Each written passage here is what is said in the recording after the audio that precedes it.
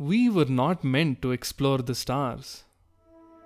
In his book, Pale Blue Dot, cosmologist Carl Sagan explains that for thousands of years, humans have believed themselves to be special. Every society, every civilization believes themselves to be the special children of God, created in His image to be better than all other creatures on Earth. This is wrong, of course, and as Sagan explains, one of the reasons science is so terrifying to people who believe such things is because it shows us just how unimportant we are as a species. We are merely a product of luck and evolution, nothing more. But while that is true scientifically speaking, it fails to take into account our progress as a species.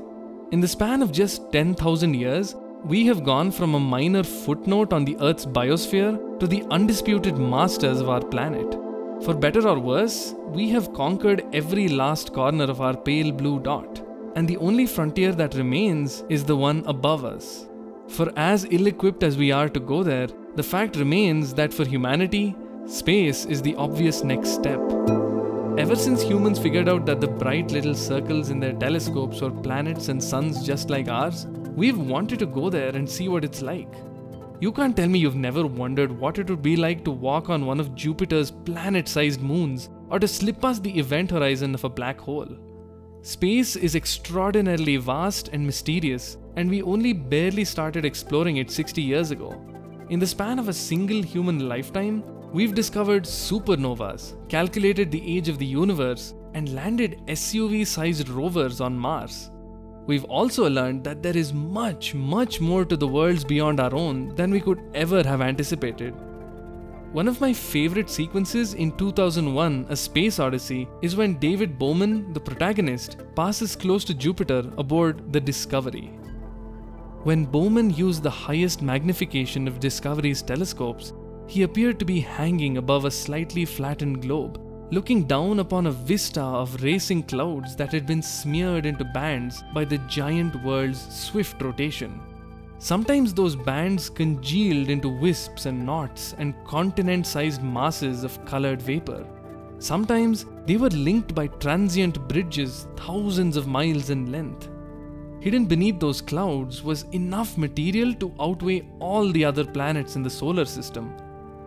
And what else, Bowman wondered, was also hidden there? Truth be told, we don't really know. Scientists have made educated guesses based on mathematical models and observations. On Earth, the crushing pressure deep below the surface molds carbon to form brilliant diamonds. Scientists believe that Jupiter's immense size and gravity can replicate these same conditions in the planet's very atmosphere. In all likelihood, it rains diamonds on Jupiter. Of course, there's no real way to verify this. No spacecraft could survive a journey more than a few kilometers into Jupiter's surface without being struck by lightning, destroyed by 400 miles per hour winds, or crushed by the immense atmospheric pressure. In shows like Star Trek or games like Mass Effect, humans have colonized vast regions of space, spanning galaxies.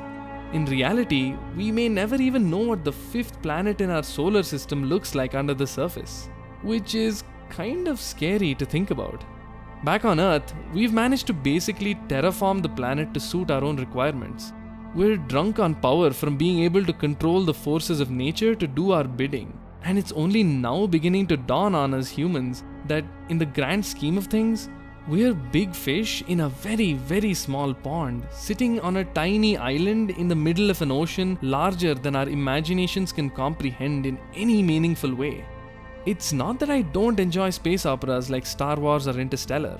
Space movies are exciting because they bring back the mystery and wonder of exploring the unknown at a time in human history when there's not that much left to explore back home. There's a palpable sense of adventure in sailing uncharted waters, especially if you consider the possibility of alien civilizations colliding with ours. But a common theme across these space adventures is that they breathe new life into existing genres or themes. Cowboy Bebop is an anime set in space, but with the trappings of a western and the moody sensibilities of a noir thriller. The recently released indie narrative RPG, Citizen Sleeper, tells the story of an escaped slave laborer who must survive on a lawless space station while fighting the capitalist powers that control human colonies in space. These are all stories that have been told before in many different forms. I wouldn't go so far as to call these recycled stories with a new coat of paint, but they do feel familiar, deeply rooted in human conflicts and politics that have been a part of society for centuries. Sure, you watch Star Trek for the cool futuristic technologies and weird planets filled with alien civilizations, but the real draw of these films is how they use these things as props to tell the stories of people fighting for freedom against tyrannical regimes and the balance between forces of good and evil. These movies use space as a canvas for telling their stories rather than featuring it as a main character.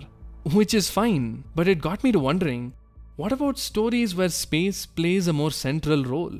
Where vital considerations of plot and character centers around the idea that we are no longer on Earth?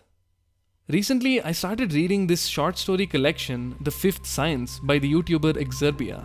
Most of the stories in this book are set in the same universe, but they all feature different characters, storylines, and concepts.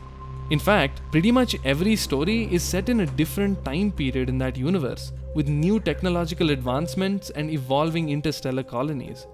In these stories, humanity has long since outgrown the Earth and have spread to planets and alien worlds light years apart. In order to govern themselves, they have formed a cosmic empire that spans the entire galaxy. And while the seat of imperial power rests on Earth, interstellar colonies have started spreading and growing at an exponential pace to the point where no single governing body can control the entire thing. Instead, the various colonies and planets are pretty self-sufficient and only owe a loose allegiance to the imperial headquarters back home. But the most fascinating thing about this world is how the very nature and immensity of space affects every aspect of daily life, politics, and cultural evolution. If you've read about astronomy or cosmology, then you have an idea of how dauntingly gargantuan space is.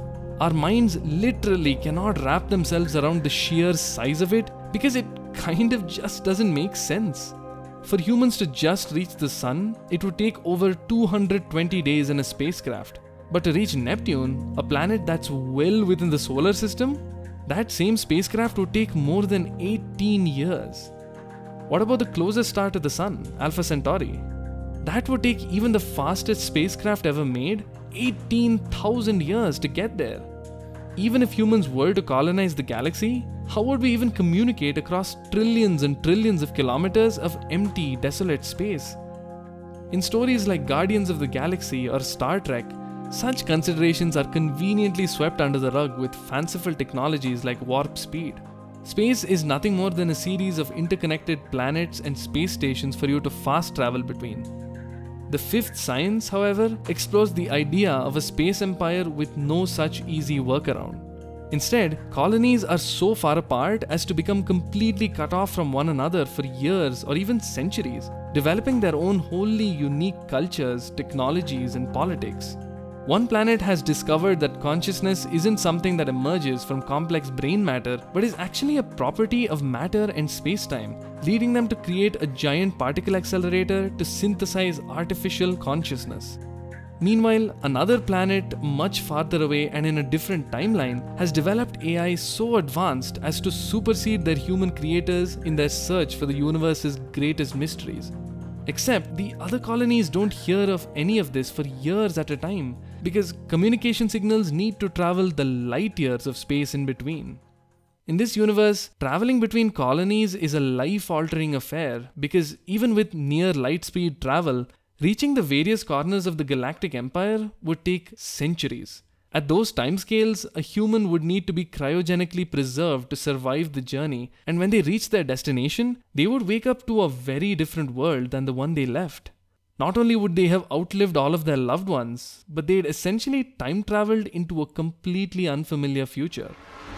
In these stories, the universe brims with mysterious natural phenomena, incomprehensible subcultures forming within distant planetary worlds, and the tenuous thread connecting them is the empty light years of cosmos that lie between them.